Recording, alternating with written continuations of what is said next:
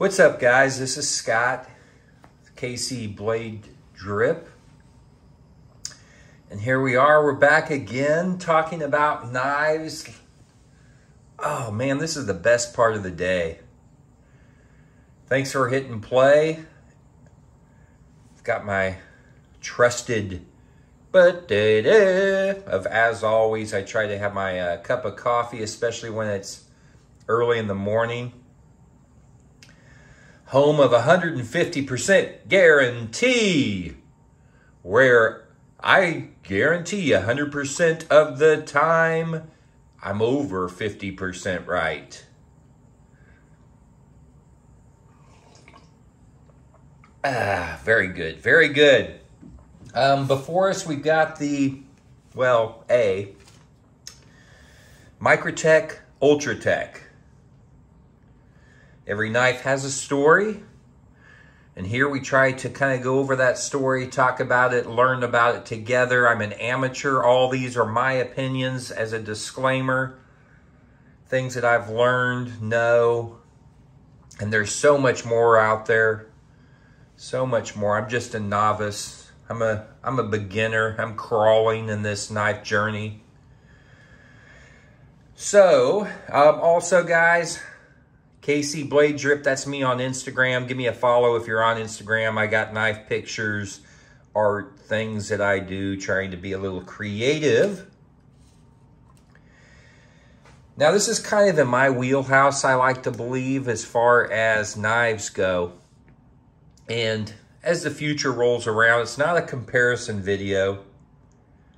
So I was kind of thinking, well, do I want to show a couple of other knives with this particular knife? And the answer is no. I just want to be able to talk about this particular knife. Man, the hair is strong with this one. The dogs had quite a bit of hair last night, getting all ruffled around. So I'm going to kind of just strictly keep it to the Microtech Ultratech. Now, as always, just know what your the laws are as far as your knife laws. I know I've got some people from the UK and other areas, whether it be in the United States or others, where maybe automatic knives aren't legal.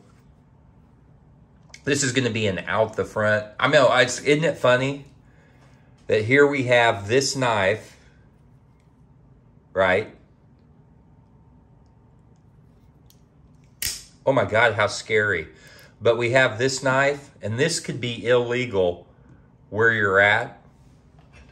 But yet, I could be wielding this from the kitchen because I get mad because you're not making something that I like. And if we compare that, this is completely legal to have in my kitchen, and this is illegal. Which one would you rather have? Well, if you had to in some type of a emergency. But anyways, it's just to kind of show you how I think that's a little silly. It's all about deployment, the way that this thing is going to eject or fire. So now, as far as the Microtech Ultratech, this is probably the reason why this is one of my first videos that I'm going to show, which in the future, I've got several other Microtechs and other companies, OTFs and automatics, that I'll be covering or letting you look at and talking about. This particular one is probably one of the most well-known of Microtech's knives. Anthony Marfione started Microtech 1994.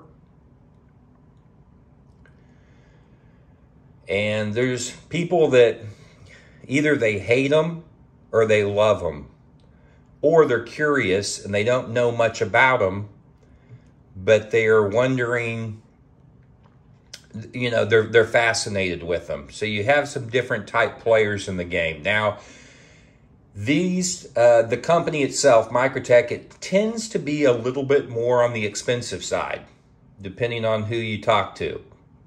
To me, anywhere between $220, $200, and $400 is a little bit expensive on a knife. Okay?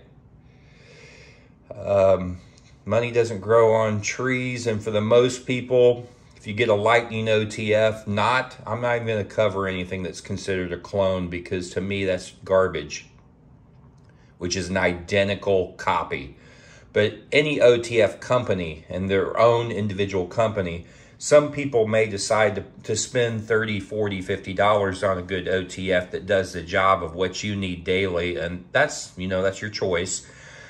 I do think with the premium products and having somebody here in America that's getting up and lacing up their boots, going to a factory or a place of work and QCing and building, I'll pay a little more. In fact, I love the people that I deal with at Microtech and the dealers and other things. So I like the company, I do. Now, so they've been around for a while. The Ultratech itself, which is what we're looking at, this is probably their most well-known out the front. It's just very popular. Popular size. Probably the most purchased knife that they have in their lineup. They have different styles, types. They have special editions. They have Star Wars. They have colors, themes. They've got a signature series. They've got full-blown customs, mirror polish, hellhound, drop point, daggers. So they have a lot of different kinds depending on what you're looking for, the color you're looking for, and your situation.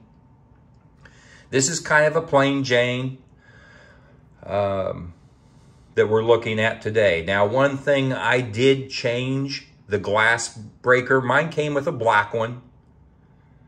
But like some of my knives, I'm not meaning to, this is in my collection. I've carried this for some time, but I've carried all of my Microtechs. This has got like bronzed glass breaker. I got this off of eBay, I think. And I just love the color of this, how it kind of, the contrast with the black and then the bronze look on the glass. I'm not a huge fan of glass breakers. I don't hate them, but they are what they are. It's a part of the knife, and I like this look, so I changed that and put this one on. Now, this particular one, as with different ones, the clips here, I like this. As you can see, it's more or less a deep carry. Your pants really don't go up underneath this tightest edge right here. Although I think maybe it can. I guess it depends on, what type of pants you're wearing. My jeans usually will ride up to about this point right here. I like their clips, or this particular clip, how it's got the lip on it here, so it goes over your pocket really well. Then you have a secondary area here on the clip, but overall, this slides in and out of your pocket really well. So I like this. It's not too long. It's not real stubby. It's a perfect length, perfect width for me.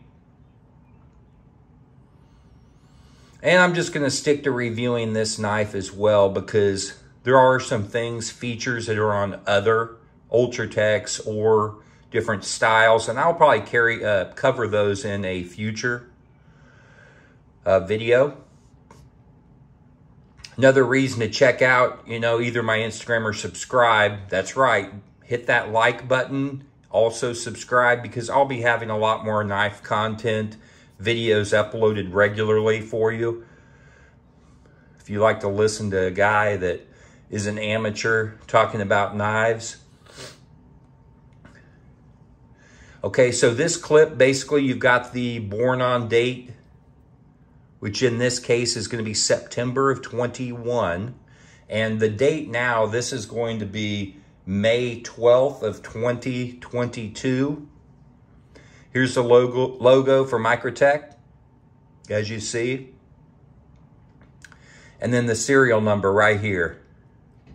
That's a lot. Okay. This is a all aluminum frame. Now, there's two different types of OTFs. There's a dual action, okay, which is inside this knife, there's going to be a spring or springs. In this case, it's a spring. You have a tracking system, and the blade itself will ride in that track. When you go to push or put resistance on your trigger, when it hits a certain point of resistance, that spring is going to fire the blade out. When the blade fires out, it locks into place. Now, one thing about OTFs, unless you're really talking about a Hawk Deadlock, which is a whole different brand, they're going to have just a little bit of movement, side to side or blade play. Just a little bit. That's part of the OTF. Because when this fires out of this system inside, you have to have just a little bit of space for that to travel and then lock in place. If it was completely tight, you might have problems with that firing in and out. And it's just the way these things are designed, okay, which is all natural. The knife does lock into place though, and it works very, very well. So it uses a tracking system. It fires your blade out, locks into place. You're good to go. Use your knife as you do. And when you're done with it, you can use the trigger, okay, right here.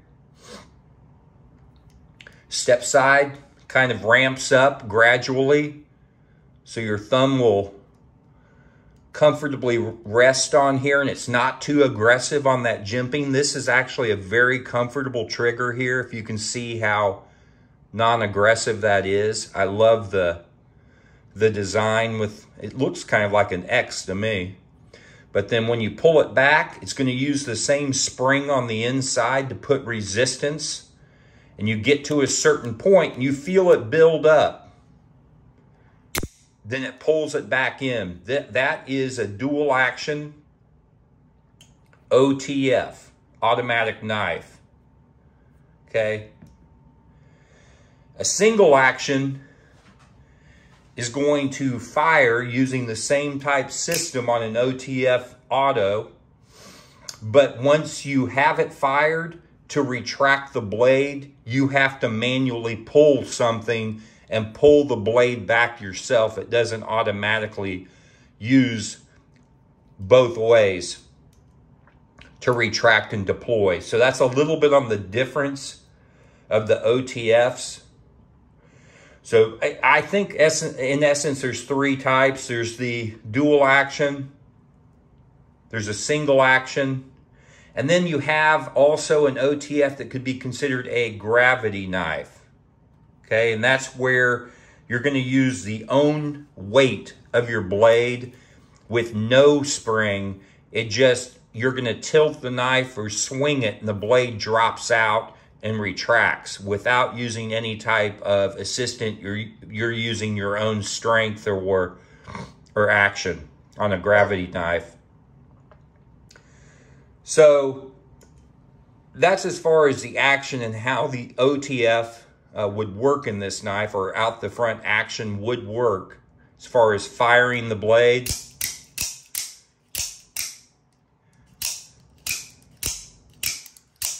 I've never really, with a Microtech, I've never had an issue with mine firing or not firing. I did do a video on a Benchmade that Pagan that has some firing issues on it. I haven't had a problem with these. So this is an all aluminum handle on this particular one. You have proprietary screws. You can buy a tool so that if you needed to and you know what you're doing, you could open this or tighten it. I don't open mine. I watch people do those videos, and I'll tell you what, it's pretty complicated, really, for someone who's not technical as far as building or putting things together like that. And I, knowing me, I'd lose a spring or something wouldn't go back right, then I'd be screwed. So I just don't take mine apart. But you could get a tool if you needed or wanted to on these particular knives. The Microtech emblem there. In here. I bought this on the Microtech Gear website. It's a stand. So yeah, all aluminum. Now on this particular handle, you have a little bit of jimping here on the top and on the rear of the handle here. Underneath, you've got jimping. This is a nice touch because being all aluminum and this particular handle is, you know, it's a little bit smooth. So when you hold it between the trigger and this jimping on the handle itself, you have a good, it feels good in your hand.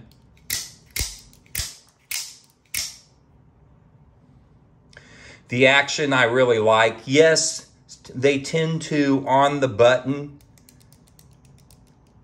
not a lot, but if you push on this trigger, you can hear just a little bit, just a touch of like a rattle. That's just the design. It's not weak. It's not going to break. These are premium parts and designs, guys. So yes, I know, and I'm going to actually buy another OTF of another company because I want to try them out. I like trying different brands. So I'm not saying that, you know, to everybody this is the king, but I like Microtechs. I like the design. I like the way they function. I think, to me, it's worth it.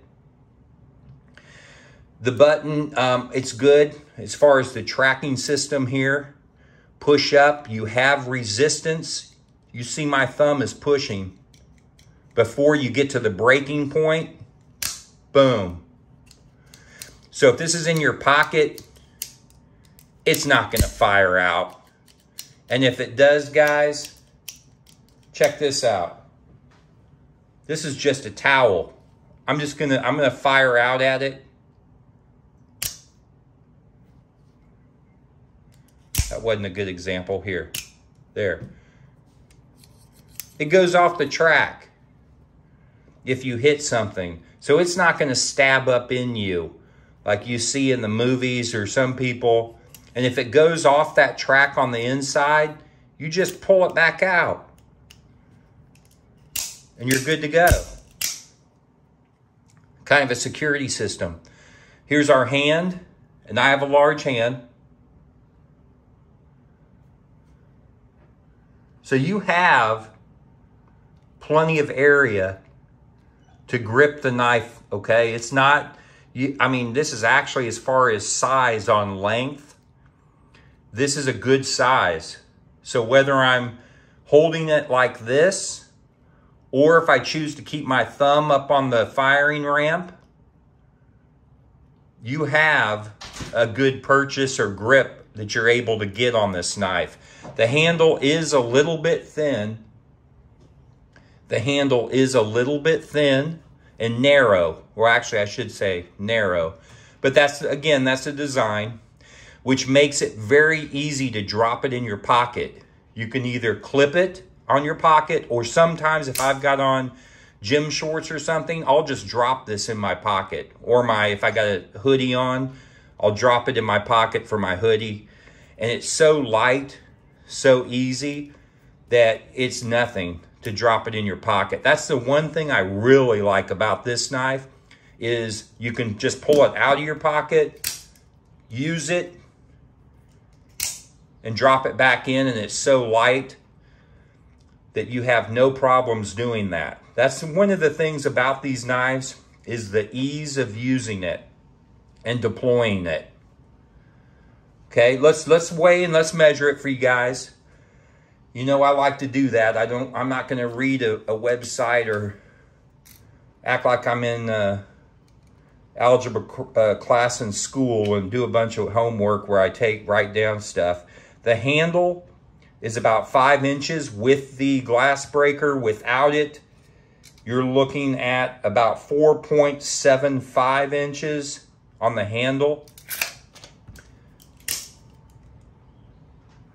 Okay, deployed, I think your blade's about 3 and what, 3 and, yeah, about 3 1/4 cutting edge.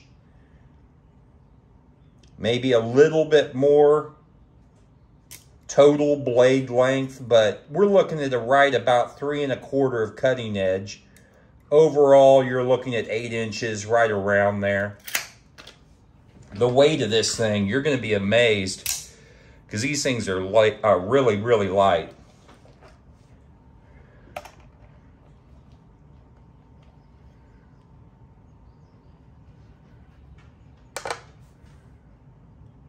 .5. Very light. Very, very light. So there we go as far as weight, kind of the handle here, how they deploy and work, function.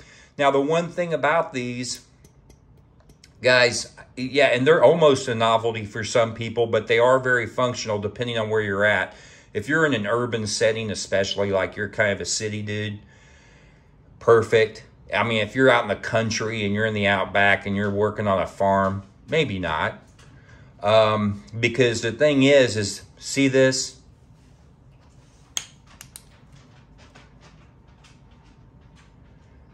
All right. I don't know if you got to see down in there. But the way this is there's a tracking system, and so the blade is in here. So when you fire this out and use it, if you're cutting fruit, food, anything that's going to get this blade sticky or gunked up, when you wipe this out, when you wipe this off, man, the guys this morning, I guess they didn't get their coffee, or they did get their coffee because they're loud. You're going to need to wipe this off or clean it, because when you retract this in here, you're going to have, if you have any residue or anything, it could potentially get in here and it could mess up your tracking system or get it gunked up. So you want to make sure that you have your blade clean and be very thoughtful of what goes inside here. If you have it in your pocket and you get lint or dust or dirt that goes inside here, that can mess your blade. I mean, it could make it kind of sticky, or it can make it not travel well. So if you're in a dusty or a environment where you're pulling this out and you're really hard using this, cutting some things that have a lot of, like I said, food processing or any type of, you know, a heavy dirt, moisture or anything, keep this blade very clean so that it'll keep on working and retracting in and out like that smoothly. So that's one thing that you kind of, it's tricky. You got to be a little bit careful and mindful of on the blade. Usually on their blades, this is a drop point. As you can see, it says Ultratech SE, which is single edge. This is M390. I believe they've used 204.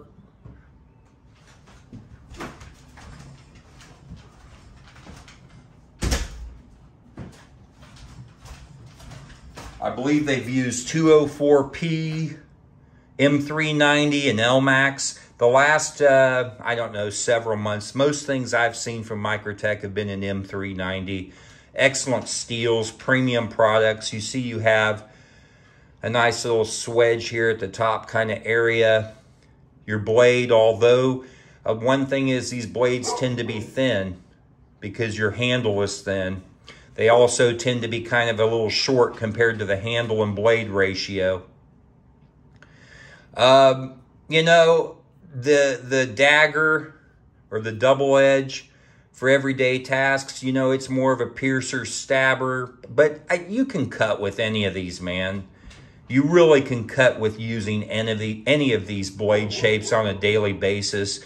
This one probably tends to be a little bit more popular as far as everyday or EDC use by most people.